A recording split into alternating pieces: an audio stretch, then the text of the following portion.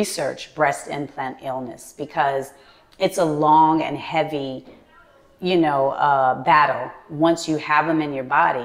And then, yeah, you might save up that $10,000, $15,000 to get them put in, but then just remember on the other side of it, you're going to need another $10,000 or $15,000 to get them out. I live better than a king ever did.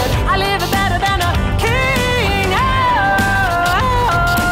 I don't need a thing.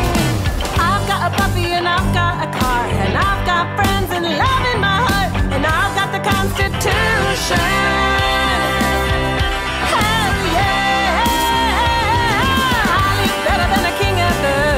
I live better than a king. Oh, I don't need a thing. Welcome, Freedom Junkies, to another episode of Freedom Junkie Radio. I'm Betsy, Dewey, your host. And today we are going to talk about boobs. That's what we're going to talk about. My guest is Timeca Seretti. She is my friend and fellow musician here in Austin. She's also an actress. She's been in production on, she's done NCIS, New Orleans, Outer Banks, which is on Netflix, production called Claws, and right now you're working on ABC's Women of the Movement, which hasn't come out yet. So No. Welcome, Timeca. Thanks for being here. Thank you for having me. Well, there's something that I've been wanting to talk about, and because I've met 4 people in the last several months who have something that I was completely unaware of, and that's why I wanted to bring some awareness to this, called breast implant illness. Yes. BII. And you're one of those people. You were really, really sick. Yes. And so I want to talk about that.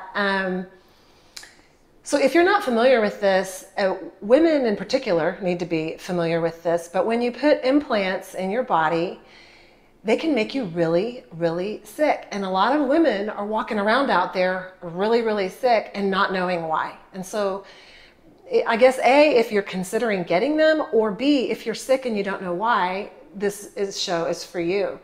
And so I looked up, because there's like 60 or 100 symptoms. Yeah. There's a lot. Yeah.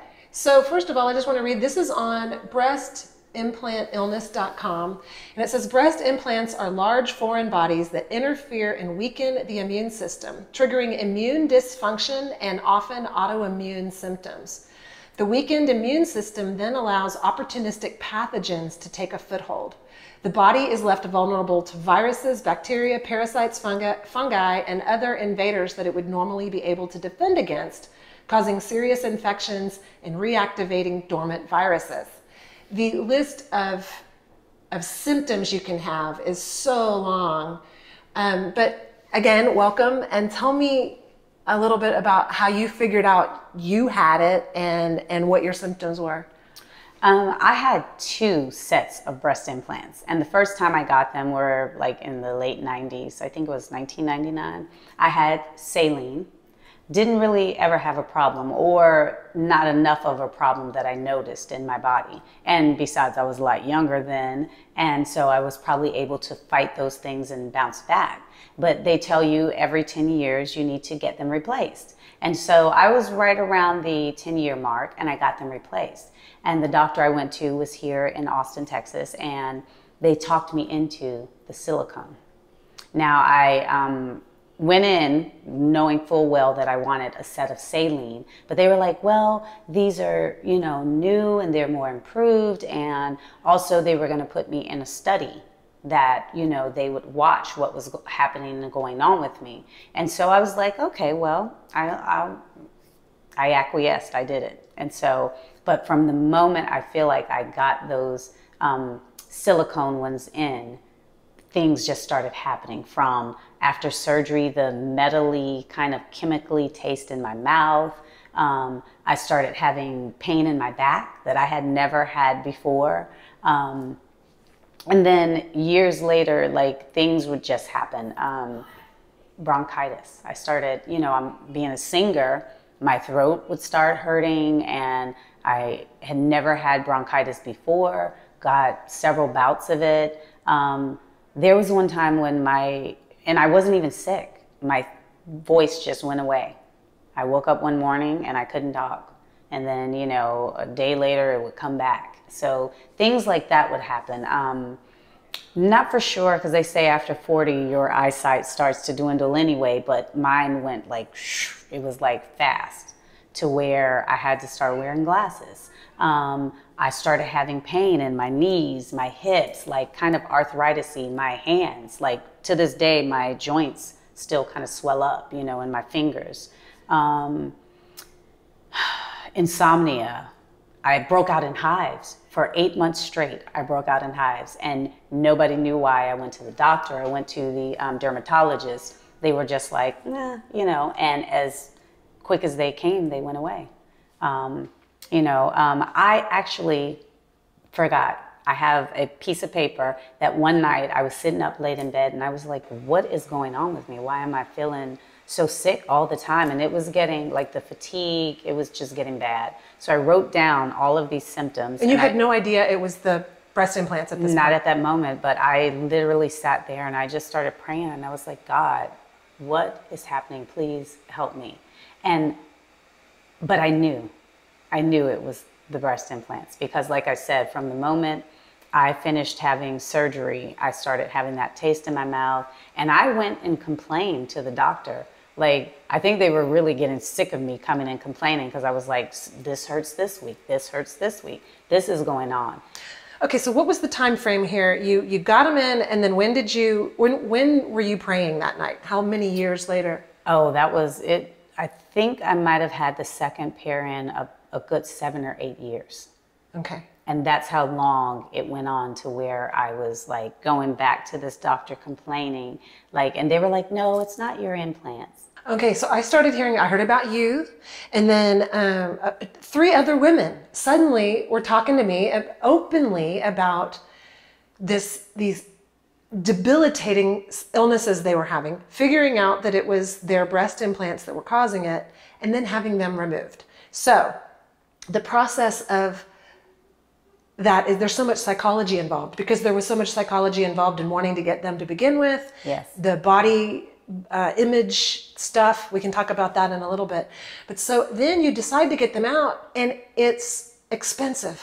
Yes, because it's not really covered by insurance and, you know, they consider it to be just like getting the implants in. It was expensive to get them in and it's expensive to get them out. And especially because of the fact that at this point, depending on how long you've had the breast implants in, your body has created a capsule around this implant, and that capsule may be connected to other tissue in your breast. You know, there's a lot of work that goes into having to get them removed. And what you want to do is called a capsulectomy.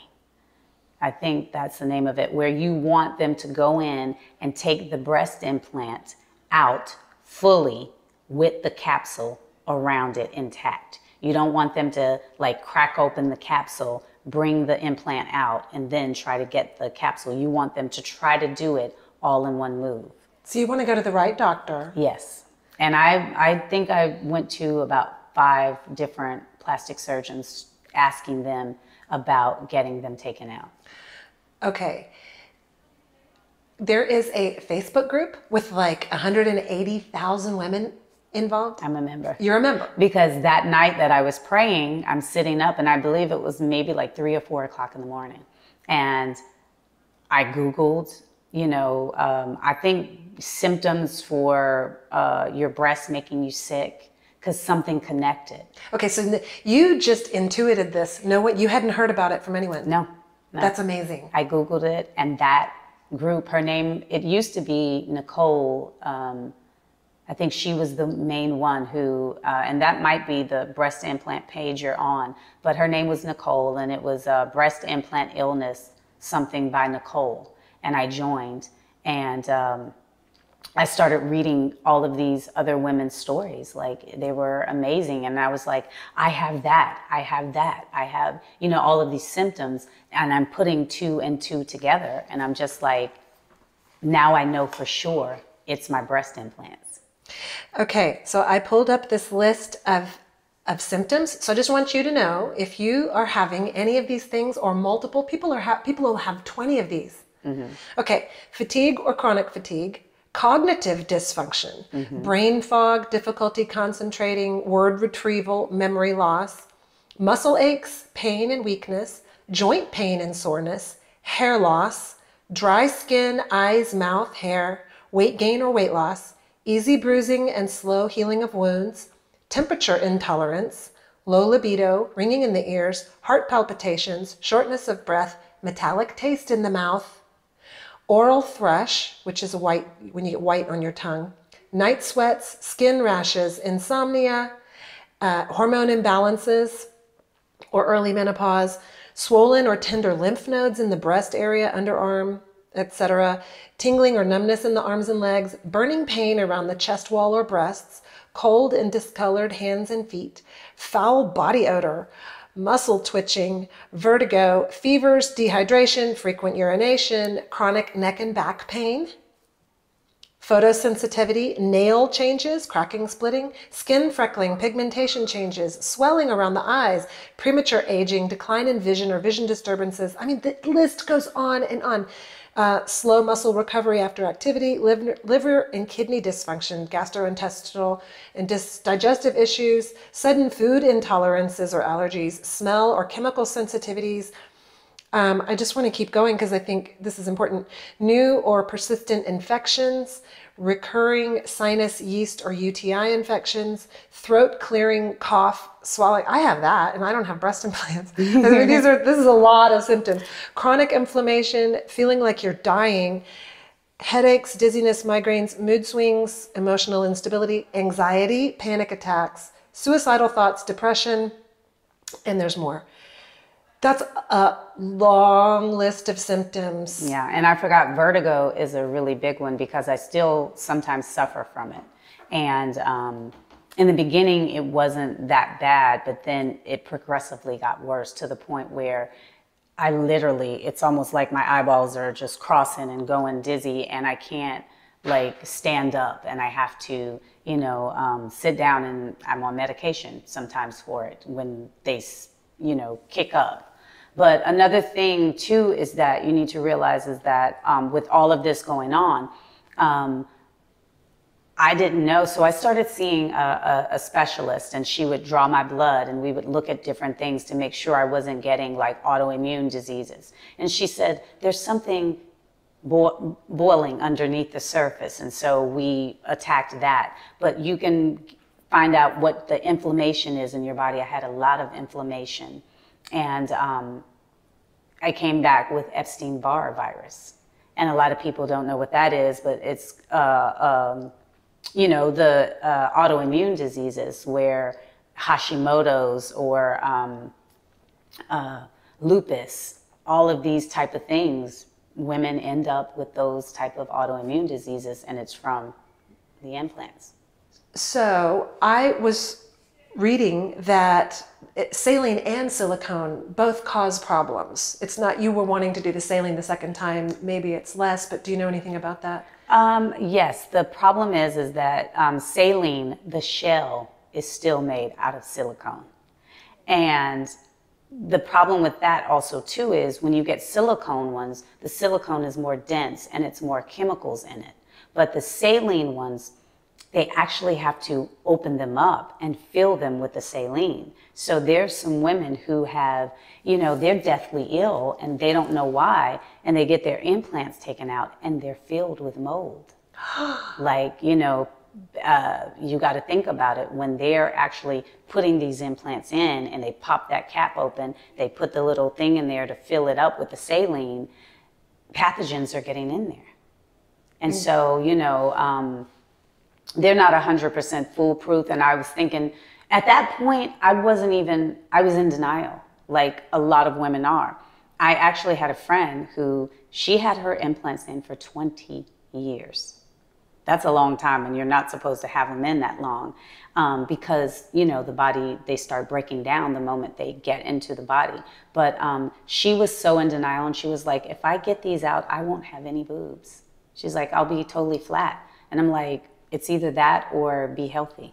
And, you know, She eventually got them out because she went to get a mammogram and they popped one. So she didn't have a choice but to get them taken out. And now it's like a year or two later, and she's like, I feel so much better. She was always complaining about arthritis. What was the other thing she had? I can't remember.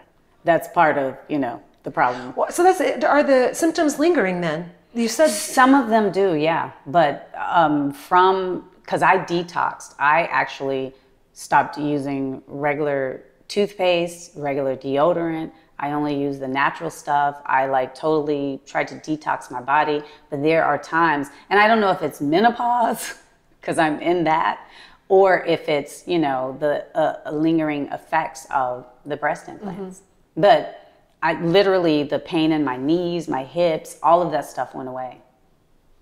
Okay, so let's talk about this body image thing of women thinking they need to have big old boobs. Well, personally, mine wasn't that I felt like I needed to have big old boobs. I had a child, and they just totally, do what boobs do. They dropped. And being, though, in the world of acting, that is a lot of pressure. You've got to be perfect. You've got to have, TNA, and you've got to look good in these designer clothes. And I just, I felt very self-conscious about it. Because I'll never forget, I lived in Houston, and I worked at a steak restaurant, and I went to pick my check up, but I ran out of the house without a bra on, which, sometimes we do. And there was a guy, and he was so hot. And he was like, I'm going to tell you something. Don't ever come outside without a bra on. And I was just like, so I picked my boobs up, and I went home, and I was like, oh.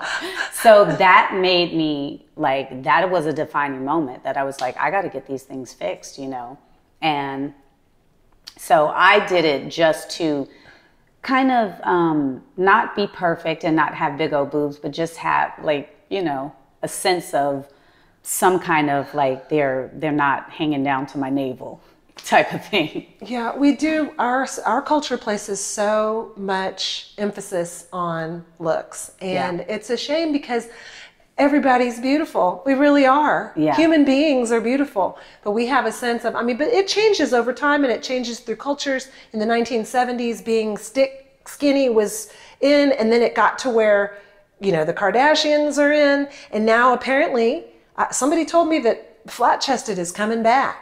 Well, thank God, because that's where I am.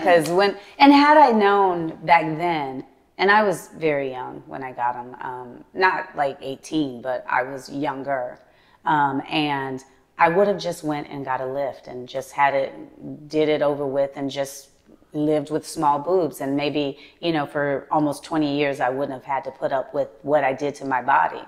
And now they're tiny. There's literally nothing there. And I'm just like, I vacillate though. Sometimes I miss them, and I look at pictures and I go, God, I wish I had boobs, again. And especially being on TV and in film, I've got to just wrap my head around your health is more important than what you think you should look like. So there have been days when I miss them, and I go, should I think about getting another pair? Oh, that crosses your mind? Yeah. Wow. It's vanity. Well, I think you look fantastic. And I mean, everyone can see you right now.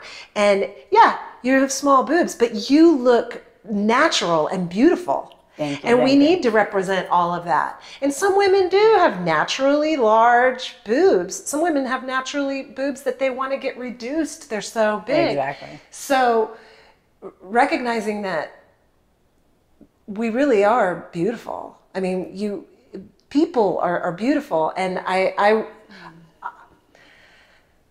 hope that can be part of this message for the next generation, because obviously getting these implants is not a good idea. So I don't know if this can reach you when you're 18.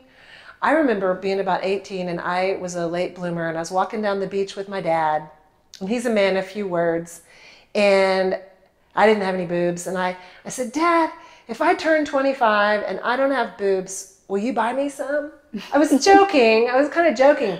But he looked at me in all seriousness and he goes, Betsy, when a woman lays down on the beach, so should her boobs. He didn't like fake boobs. Smart man. Yeah, he's like, they should spread out and flatten out, you know.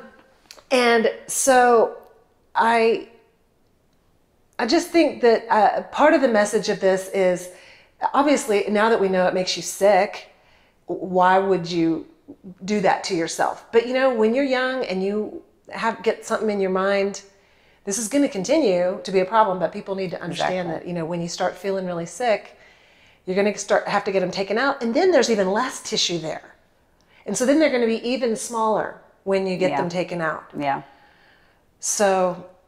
But I mean, you know, it's pressure. We are a country, like you said, that prides ourselves on everybody needs to look perfect. You got to have, you know, tits, you got to have ass, you got to, you know, and these young girls, they give into the pressure. And I wasn't, you know, like I said, 18, but I gave into it because what else are you going to do? And when you go to the doctors to say, hey, what should I do about this? Like my boobs are hanging down to my navel. That's the direction they're going to lead you in. Because when I went and I was talking with doctors, well, interviewing them to take my implants out, I got a lot. And I was very surprised. There was a woman doctor who was just like against me getting them taken out. And she was like, we can get you another pair. They'll be smaller. They'll be this. And I was like, that's not what I want. I want them out of my body, you know. And even going back to the doctor that did them, really quick story. I went back to them so many times complaining about these implants. And I was saying, I think it is the silicone. I think it's making me sick. No. And his assistant was very much like, no, it's not your boobs. Like, no, it couldn't be that. And I'm like, all of this stuff is happening to me. And one night after I had them taken out by a different doctor, I went to, and she saw me out at a concert. Like, I think it was maybe Lauryn Hill or something like that. The original doctor or the original doctor, his assistant. She was at the show and she's the one who kept telling me, no, it's not your boobs, blah, blah, blah. And she saw me out and she was like, oh my God, you look beautiful. Look at you, you're glowing. And I said, I got those implants out. And she was just like, yeah, I actually look healthy. Yeah. That's beautiful. And she was like, oh, okay, you know, and she went on about her way. But I'm like, come on, if women, and that's another problem, is that women are coming up against when they are deathly ill and they're saying to their caregivers or, you know, care providers, I'm sick. I think it's this. They're being told, no, it's not that. It couldn't be that. So the medical industry in general is not aware of this, or are they just turning? They're in denial. They're saying, no, it's not your. And if you go to that Facebook page and you read a lot of these women's stories, that's why I was so glad to find the doctor that I found. He said, I believe you, you know, and he didn't ask me too many other questions, but you know. Okay, there are explant doctors now. Yes. And they call it an explant. You had an implant, they call it an explant. What is the name of the Facebook page? You know what? I don't know. You don't know? Okay. Yeah, she changed the name. Like I said, it used to be Breast Implant Illness by Nicole, but now it's something else. Okay, we can find that, and I can post it in the show notes. Yes. And then, if you're in the Austin area, is there a doctor you recommend? Dr. Robert Whitfield, and actually a friend of mine, she saw my story, and so even though I told you, like, it goes through my head again, like, oh, maybe I should get another pair. That's just vanity. I wouldn't really do it. But I post my story often on my page and say, hey, this is what happened to me. And so I love that I am educating people. I had, from the last time, 3 people contact me. And a friend of mine, she just got hers out. They recently moved back from LA to Austin, and she was looking at doctors, and I gave her this guy, which he was already on her list, and that's who she got him removed by. And yeah, Dr. Robert Whitfield. And so I guess if you're somewhere else other than Central Texas and you're looking to consult somebody about getting your implants removed, you could probably find the Facebook page and ask about it, and someone around the world could help you find someone. Oh yes, you have women from all over the country and out of the country. And women go there when they are, I responded to a woman the other day, I think it was Saturday, and she was saying, I'm all ready to go get my implants put in, the appointment is set, blah, blah, blah.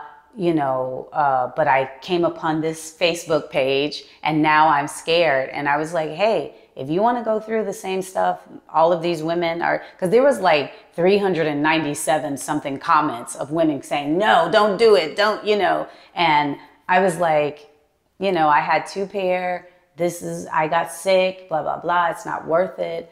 I don't know what she decided to do, but you know, women are now taking it upon themselves, finding that page and asking the question before they're going to get them. Right, and that's so important. I wish we could reach women in general and just let this be something that everyone knows. I can't believe you were sick for 20 years?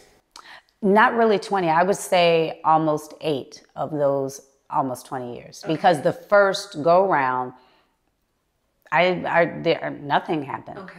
You know, or at least not that I paid attention to. It's just been going on a long time. It's been going on, this illness has been going on for decades. Yes. And I'm just now hearing about it, which means there's a lot of people don't know, and there's a lot of denial, but this industry is much like the pharmaceutical industry or any other industry that is all about making money.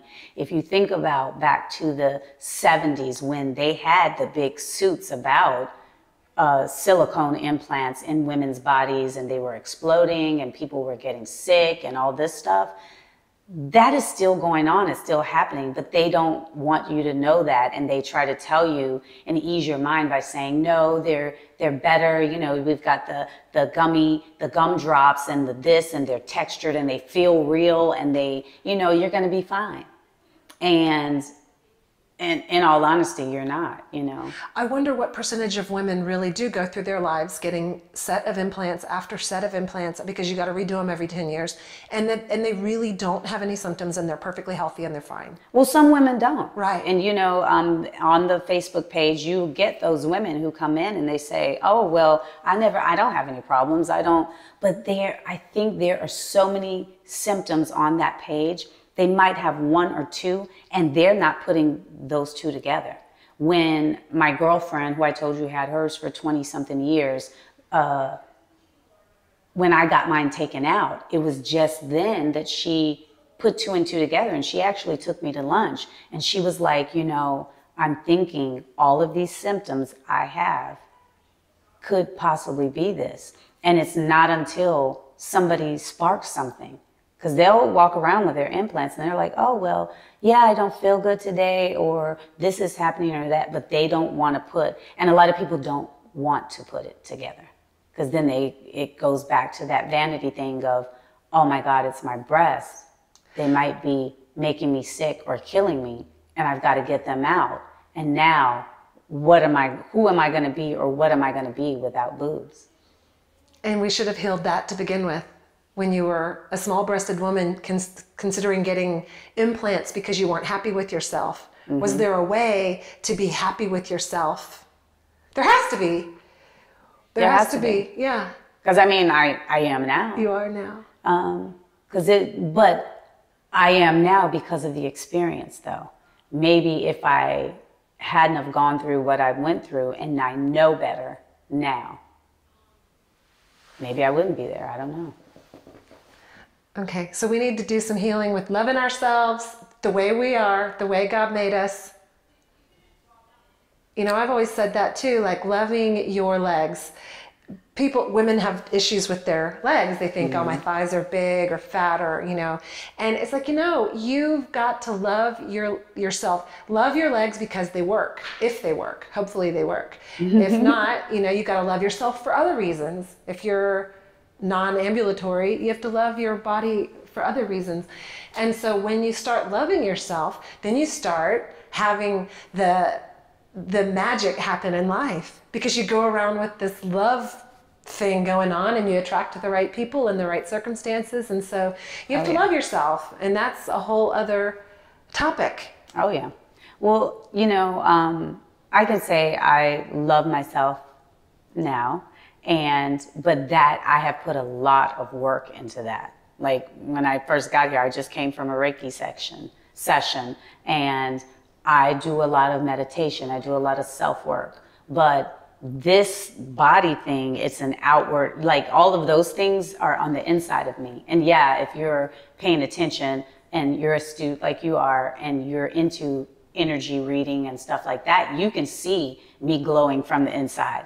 But normal people who are just walking around and they just see you and they go, oh, you know, that looks good or whatever. They don't see what's happening. So I've tried to take it another thing, and I started working out. It's been a couple of years since I got my implants out, and I've just been like, you know, it's flat. So now if I give it a little muscle definition or whatever, it'll look better to the eye. And that's what fantastic. I've been doing, you know. Yeah. And the people that aren't going to see your energy glowing, you don't need them anyway. Yeah. Yeah. Unless they're the one that you're auditioning for. Well, then I do need it. Yeah. Well, so, well, and you know, it's interesting when I think of actors, because you need actors that look like everything. You can't, every actor, every actress can't be a bodacious bombshell, because you need a lady who's the nurse over here working on the star. You know what I mean? You need everything. So, if there's anything else you could share with the world, what would it be? I'm just going to say to the women out there, if you're thinking to yourself, you know, this is going to help me help my self-confidence, do your homework beforehand. Find that Facebook page about the breast implant illness. Research breast implant illness, because it's a long and heavy, you know, battle once you have them in your body. And then, yeah, you might save up that $10,000, $15,000 to get them put in, but then just remember on the other side of it, you're going to need another $10,000 or $15,000 to get them out. And that's the part where a lot of women come up, you know, they're butting their heads against the wall, because they're like, I can't afford, I got them in my body, but I can't afford to now get them out. And I know I'm sick. So just do your research, do your homework, especially because it is a foreign body. And then find out what the chemical makeup is of these silicone implants that are going into your body, because then you know, can research those parts of it, the chemicals, and what they actually do to your body. Well, thank you for that. And I really appreciate you coming out and being so, when I asked you to come do the interview, you were like, of course, because you've already educating people about this is something that you're passionate about. Yes. So you are saving anyone that recognizes I could be healthy. You've just helped them so much. So I thank you for that. And if you haven't already joined the Freedom Junkie Radio family, the Freedom Junkie family, go to freedomjunkieradio.com. You can subscribe there, and the website is live. The t-shirts are available. You can get all kinds of merch that says Freedom Junkie Radio on it. And spread the word. We're on Telegram, Facebook and Instagram, and YouTube, BitChute, and Rumble. So till next time, ciao.